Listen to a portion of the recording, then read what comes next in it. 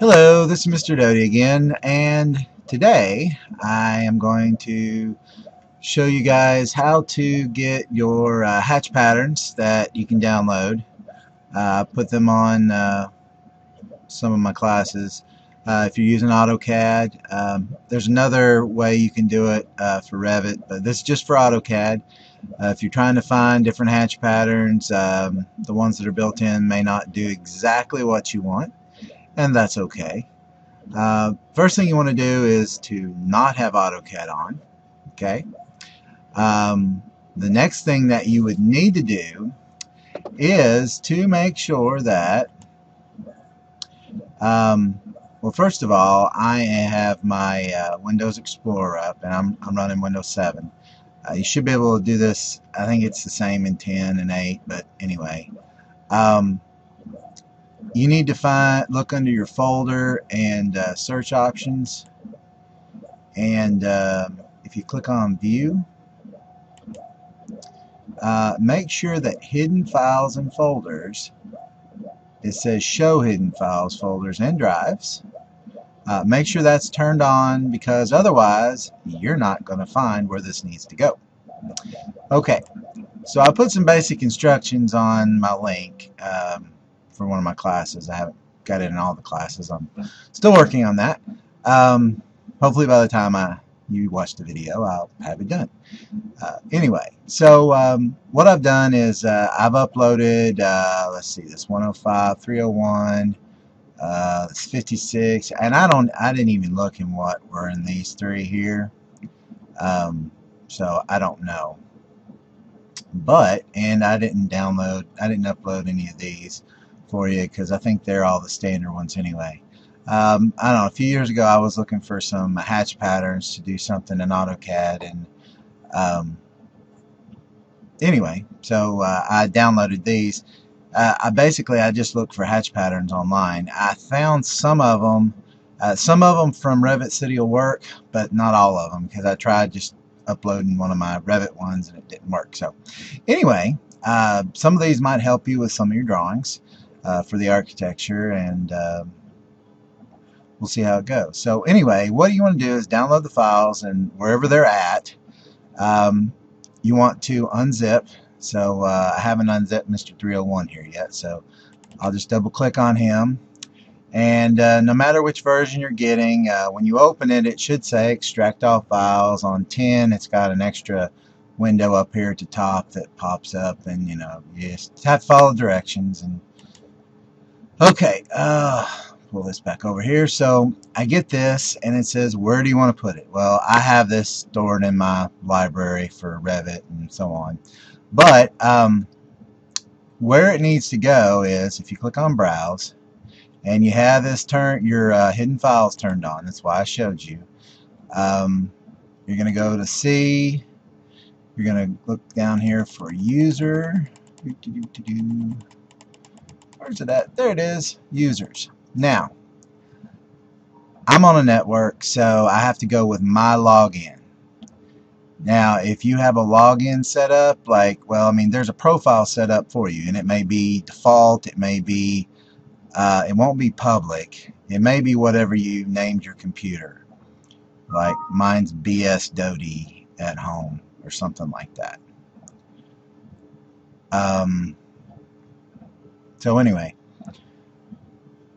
don't you love it when an email comes in, you're trying to do something and you're like, oh, wow. So, sorry. Anyway, so this is my profile that I need to look under.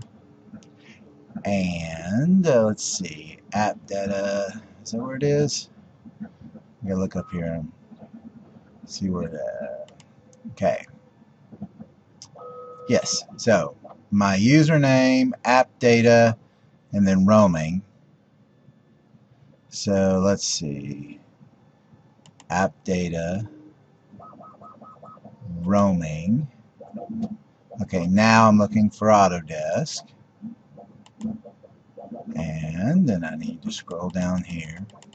Now I have AutoCAD 2015 and 2017. I added some to 2017. Now make sure you don't have AutoCAD running right now, because you have to load this stuff and then run AutoCAD, and then it'll go back and find them. Alright, so we'll just do 17 since I just opened it. And 17 is release 21.0. You may have whatever you have. Maybe like 16 might be release 20. I don't know. It could be release. I assume it's release 20. But anyway, so 21, and you open that up, and then ENU, and then you want to do support. Support is the one that you want to put it in. And so you'll notice, see up here, that's where I've got that. So anyway, I copied and pasted it, but this is how you can just extract your zip folder to it. Hit OK. I'm not worried about, well, I guess you could show it. Anyway, it doesn't matter. So hit extract. And it's going, it's going, it's going. And it says, hey, do you want to overwrite this? Well, you know what? There's 102 of them apparently that are the same as what's in there, and guess what I'm going to do? I'm not going to copy those 102, and it should copy the rest of them in there. So, I now have 376 items. Wow. Pretty cool. Anyway, so there they are. They're all there. They added all the extra ones in, and so I'm just going to close that guy out. Now I am going to go open AutoCAD. I got to go find it. Okay. All right. Oh, I've got AutoCAD on. I got to turn it back off. No, don't want to save the drawing. All right, let's try this again. I know you can't see all this because I don't have enough from my computer to make it do it. So here we go. Alright, I'm loading AutoCAD 17, and it's going to show up here in a sec. And it's going to show up here in a sec. And there it is. And there it is. Oh, hey. How you doing? Alright, well, I don't have it all the way, so it's on part of the screen. Okay. There we go. Okay, I got my AutoCAD up, so now what am I going to do? I want to go draw me. I'm just going to draw me a box because I have to have something within to put a hatch, and I don't have any layers set up. It's no big deal. It's just base drawing. So I go to my hatch command. Now if you click on this little button right here, boom,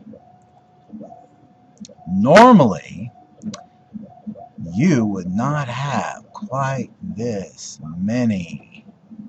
Wow, look at all that. Check that out. You don't have this many. Well, now you do. Look, there's grass.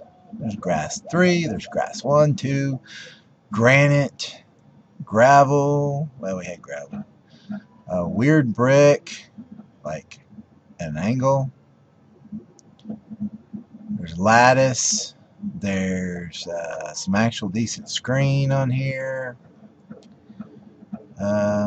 So anyway, all these different ones. So you pick texture, you pick there's your texture.